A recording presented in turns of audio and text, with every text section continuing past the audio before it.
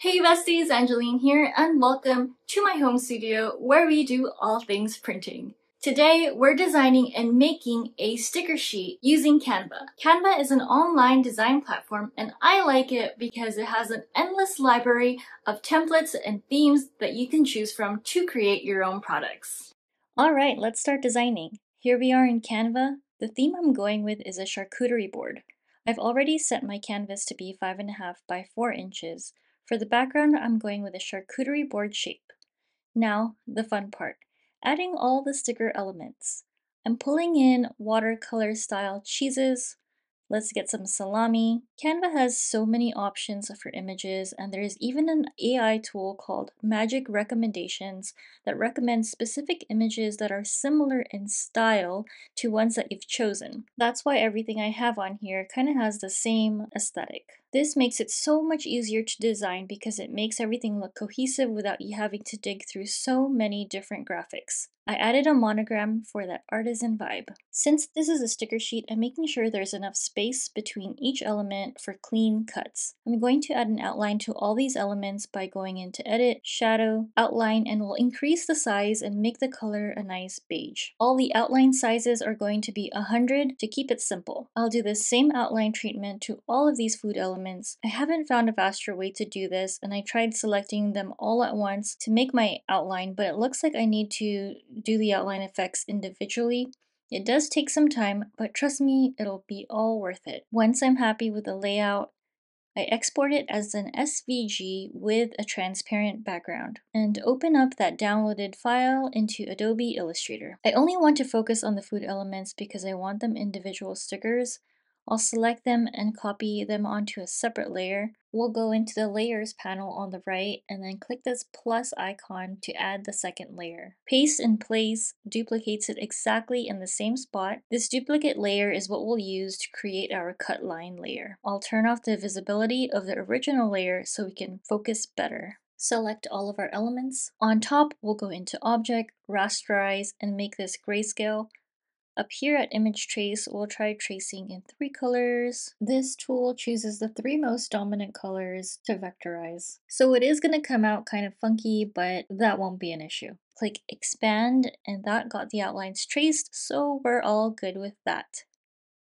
I'll delete everything that I don't want. I only want the outermost line of each of our snacks here. This feels like it could take forever, so instead I'll directly click each outer line that I want, and I'll assign the cut contour swatch to it. Copy only those contour lines and delete everything else and paste in place. Now we can turn our original layer back on. I'm adding a bleed for all these elements. I'm not going to go into detail, but if you want to go more in depth with how to do this, see my video on adding bleed, which I'll link for easy access. I do have a whole library on more videos for print and cut projects on the BN2 series printers.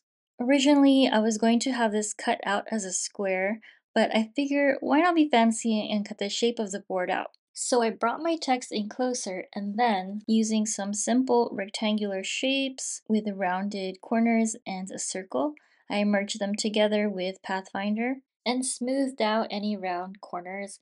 We already have this as cyan, which is our Perf-Cut contour. Perf-Cut will cut the entire shape through, including the backing. For some finishing touches, I'm going to turn the background into a beige as well. I want to give it a warmer feel, so I don't want to have it stark white. And I'll save this PDF and drop that file into VersaWorks. Let's go into Settings.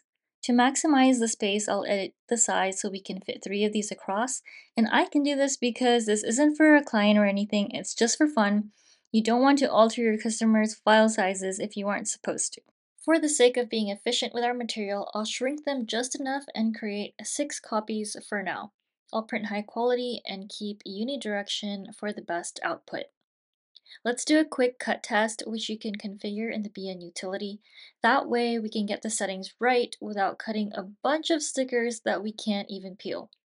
Grab my weeding tool to see how this turned out. It's not bad, but I'll make the force 5 GF less. And here's a pro tip to save your blades. Don't cut deeper than you need to. In cut controls, we can change the perf cut settings. This is what I generally use, but of course this changes from time to time depending on different factors, and I do have another video that goes in depth with that, which I will link as well. Alright, everything looks good. Let's send it to print on the BN2. The printable vinyl I'm using is GCVP, or Glossy Calendared Vinyl, from Roland, which you can get in their online store. First, the machine prints in full color onto the vinyl, and when that's completed, it rolls back up to contour cut the areas we assigned in Illustrator, which is cutting around each of the food pieces. And then finally, it will perf-cut or die cut the full shape out, which is going to be the whole board. The print and cut machine knows what to do because we assign those specific line colors and the program reads them, whether it's cut contour or perf-cut.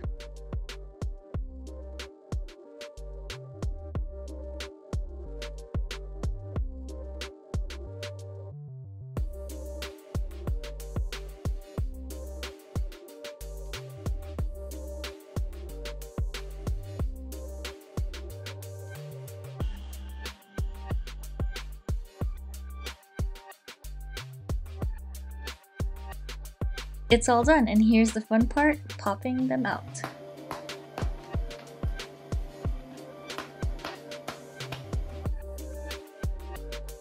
Here's a look at our custom charcuterie board sticker sheet designed in Canva and printed and cut on the BN2-20A. Besties, that's it for this video. I hope you found it helpful. Hopefully you get a chance to utilize Canva to create your own sticker sheets. If you enjoyed this video, don't forget to like, subscribe, and check the description below. I'll see you in the next one. Bye for now.